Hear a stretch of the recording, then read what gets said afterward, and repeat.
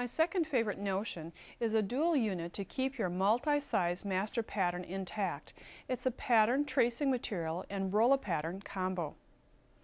I often like to use patterns that are multiple sized, and rather than just cutting out one size and throwing away the other sizes, using the pattern tracing material, it's 10 yards, 48 inches wide, it's non-woven, you can even wash it if you wanted to.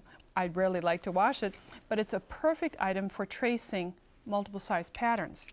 Then to use the pen set, you uncap the ink at the top, insert it in the roll-a-pattern, and you can give it just a little work to make sure that the ink starts going through the unit. Now the pattern that I'm using is a child's pattern. It's from McCall's. It's in our book and combo called Serge and Sew for Babies, multiple sized. And you'd make the smallest size first, I'm sure, by placing the pattern underneath on your surface, covering it with the pattern tracing material, and then tracing the smallest size. And simply you can see through it, roll, and it rolls so smoothly. And then as you are marking this, you can also mark that this is the smallest size. I'd also mark the grain line.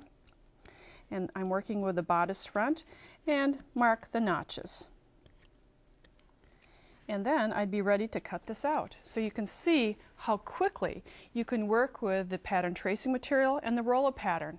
It's a perfect notion to use in your sewing room.